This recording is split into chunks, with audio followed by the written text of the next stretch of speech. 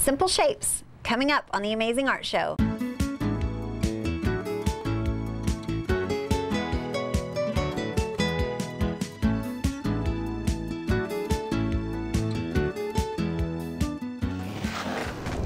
Hi, and welcome to another edition of the Amazing Art Show. I'm your host, Angie Woolsey, and today we are going to be looking at the work of Nicholas Krushenick. And he has got some awesome work. It's very graphic. It is full of shape, full of color, and just really awesome thing to see. I don't have a picture to show you. I wish I did, but I think you'll kind of get the gist of what we're going for here in just a little bit. So let me kind of go over with you what you're going to need today. You don't need anything too crazy today. If you can find some kind of poster board, this is actually off of, like, I got a cardboard, like you get the construction paper and you have all the different colors and you pull off the colors that you want. This was on the back, so that's mine. It wasn't any kind of special kind of cardboard.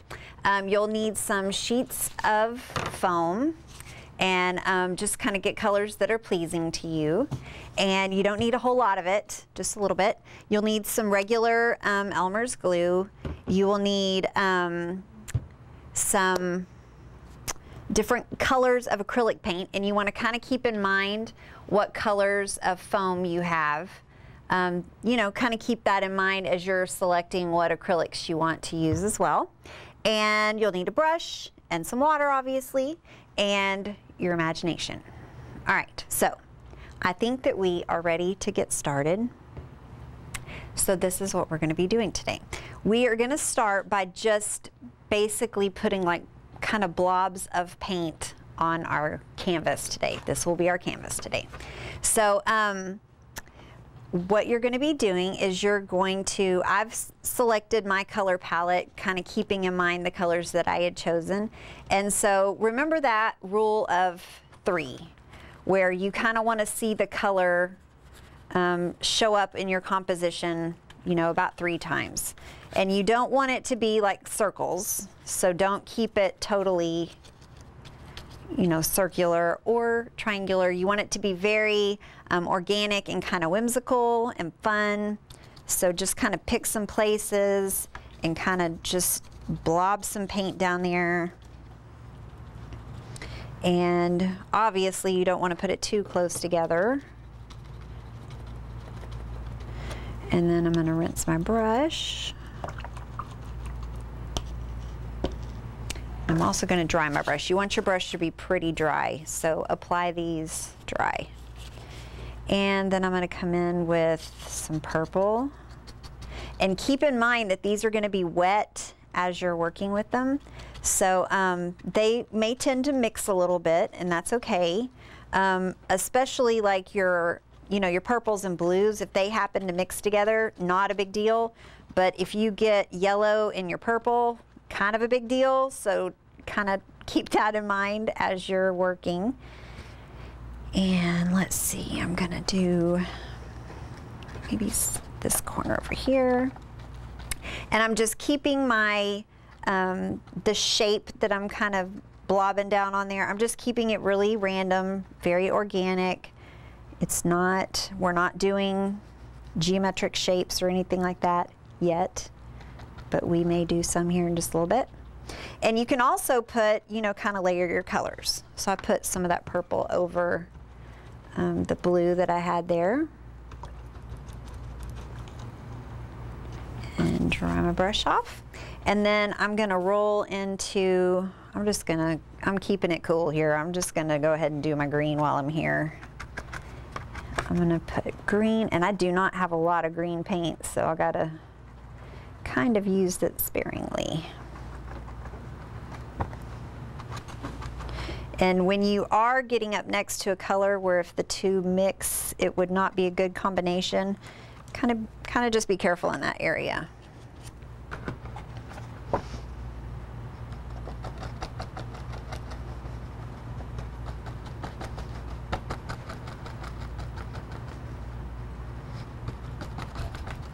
All right, I'm all out of green, so we're done with green. I've got a lighter yellow, I'm gonna throw on here.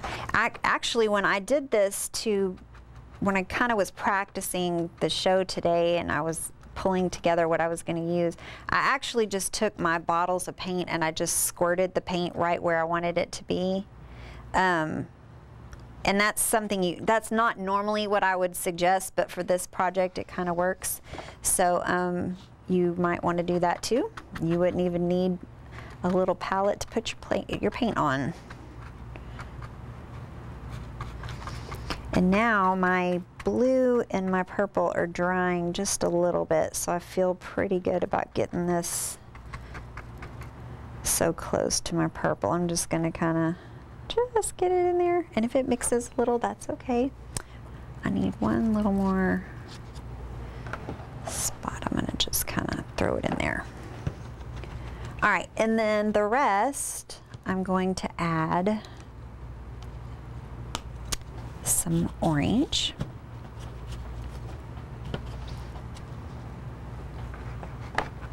This is going to be orange intensive. Okay, now, as I'm working, you can see that my cardboard is curling. It's like doing it all on its own because we're getting one side of it wet and the fibers that are in the cardboard are starting to constrict and move around and it's changing. So that's okay if that starts to happen. Don't worry about it. But what you might need to do, you might need mom or dad's help with this one. Once everything is dry, you can iron it. If you will just flip it over to the back side, and you could put a little towel over it if you wanted to, and just iron it a couple times, or you can make sure it's really good and dry, and get some wax paper and put that down on top of it, and then you could put some heavy books on top of it to kind of weight it down. I actually ended up doing both of those things because my board was, I don't know if it was especially humid in my house or what, but I got up this morning after working on it and it was all curled again, and I was like, ah! After I just ironed it last night. So it's been sitting under books all day today while I've been at school. So all right, so just about got this one finished. I'm gonna kind of hit any other little places, and then I'm gonna show you. Okay, so that's kind of what I've got there. Got a mess. All right, so I'm going to pull one that is already dry because I want to show you this next part.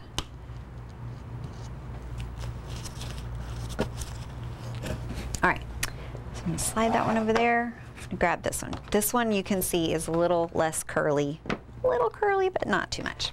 All right, so I'm going to do this slightly different than I'm going to show you my example here in a minute, and it's going to be a little bit different, but I kind of wanted to see what it would look like for it to just be a little bit different.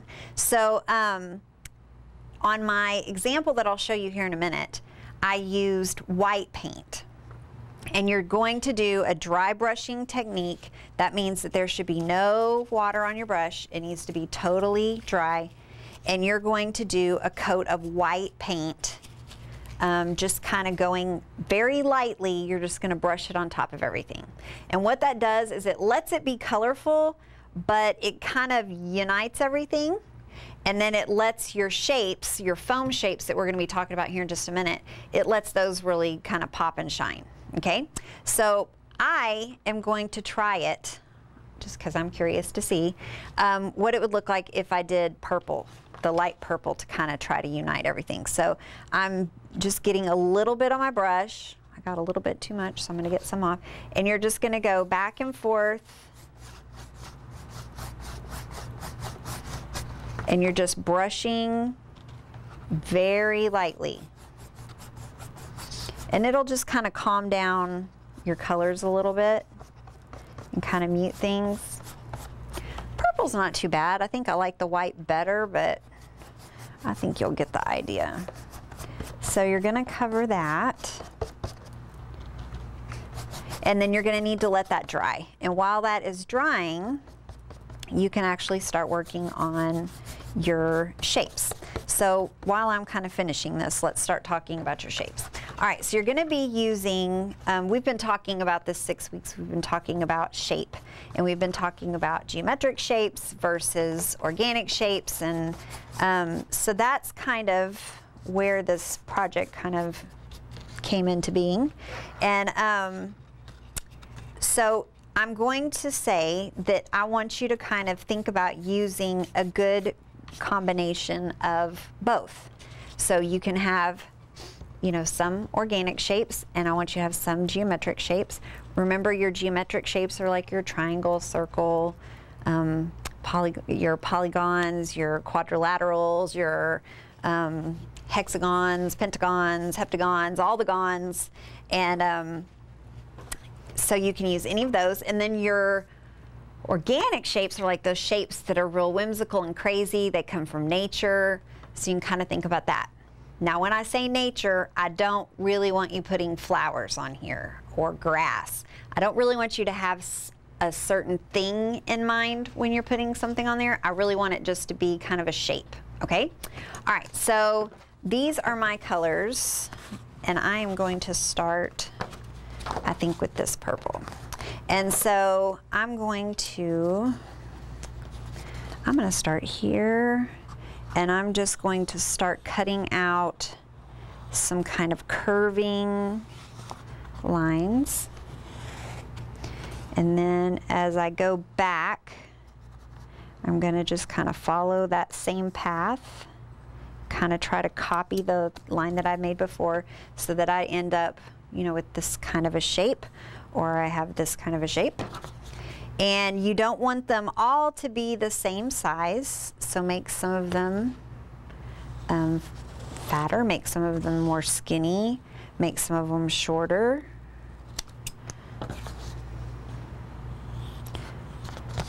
I'm going to make this one kind of come around this direction. This looks like a little abstract family. Okay, now I can use my, you know, I can use the positive shapes that I've cut out. That's what I've cut out. Or I can use the negative of it, which is the part that is missing the shapes. So I am going to, I think I'm just going to trim right along this edge. I'm going to try to keep it as straight as I can. And I'm just going to kind of lay that on there so I can kind of get an eye on what it's going to look like. And then I'm going to come in and I'm going to do some other kind of shapes. I'm going to make these a little skinnier and a little smaller. And these I'm going to kind of put inside. And I do want you to think about kind of layering up your pieces. So what I mean by that is, now that I've got those orange pieces on there, I might come back and put another color, you know, on top of the orange. So I want you to like really be layering a lot. And you're just basically going to keep doing this. You're going to keep cutting out shapes that are interesting to you. And like I've got this one that I just cut. My other ones have been fitting in really nicely. This one, not so hot. So what I'm going to do is I'm just going to kind of say, okay, what do I need to trim? And I'm just going to trim it down until I can get it to fit in there better.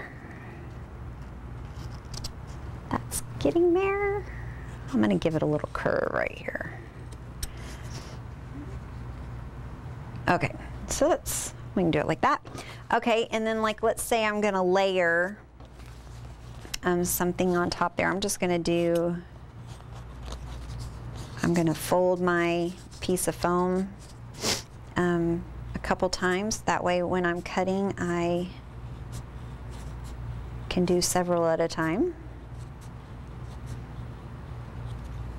So I've got some ovals now, so I'm going to pop these in here. And if I need to trim something down, obviously I can. So right now, I've kind of got some very curving kind of shapes.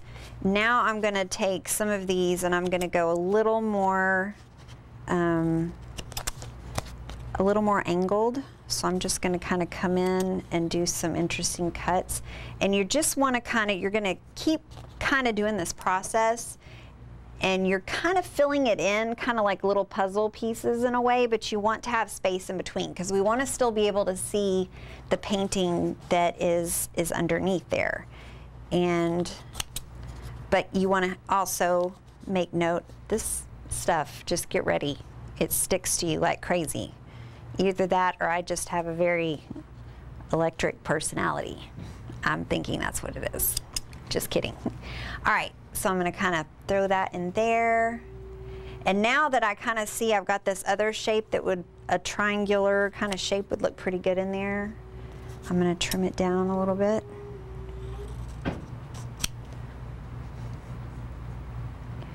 All right, and I wouldn't want to leave these plain. I definitely would want to come in. Ooh, I found a scrap and it's going to look so good right there. Yeah. All right, so I would come in and I would kind of layer some other shapes on top of that one. And I really want to try doing some of the white. That's one of the reasons why I decided to do the purple on top was I kind of wanted to see what it would look like to do some white foam. I didn't think it would show up quite as well on if I'd done the white paint. So this was kind of an experiment, which sometimes your best artwork comes out of just kind of experimenting.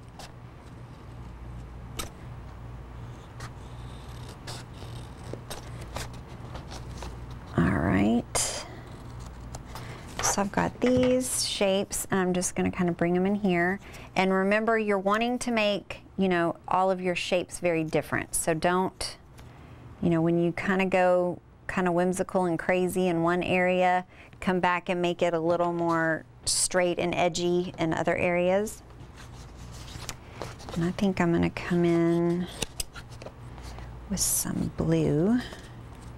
And I'm going to make these like just barely squiggly. And I'm going to layer those on top of these. And if you have anything that happens to stick off, just trim it. And you can actually do that when you get done. You don't even have to do it while you're working. I had some very nice person that donated all this foam. I mean, I just had like bags and bags and bags of it, and I was like, what am I going to do with that? And I was so excited when I was actually reading a blog that I read every now and then, and it always talks about art stuff, and they'd had some adult classes, some adult art classes, and these ladies were looking at some of his work, and they were using paper. But I thought, wouldn't it be neat to do that with the foam? So worked pretty good. So you keep layering your pieces, and I'm going to kind of keep layering my pieces, and then while I do that, let's go to the quote for today. Our quote today is from Hedy Lamarr, an Australian and American film actress. "A good painting to me has always been like a friend. It keeps me company, comforts, and inspires." All right, so I've been kind of working on this a little bit more. I'm going to pull over my one that's a little closer to being done so I can kind of show you a little bit more about that layering. So you can kind of see some of the crazy and whimsical shapes that we've got going here. And my last little couple of shapes that I've got are more of those straight kind of angular shapes. And I don't even remember now how I had this. It was looking good last night. Not sure about now. Let's see here. I don't like that. Oh, what about maybe like that? I kind of like that. I think it needs a little piece of orange.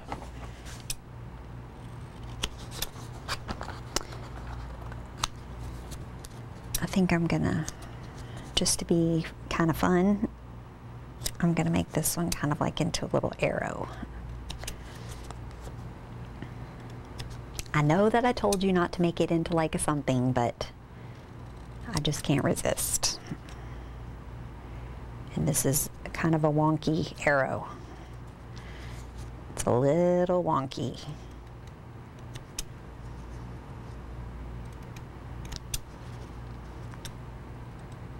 Okay, so I'm gonna put, that's gonna kind of go right in there. And then I've been using some more of the geometric shapes to kind of lay on top.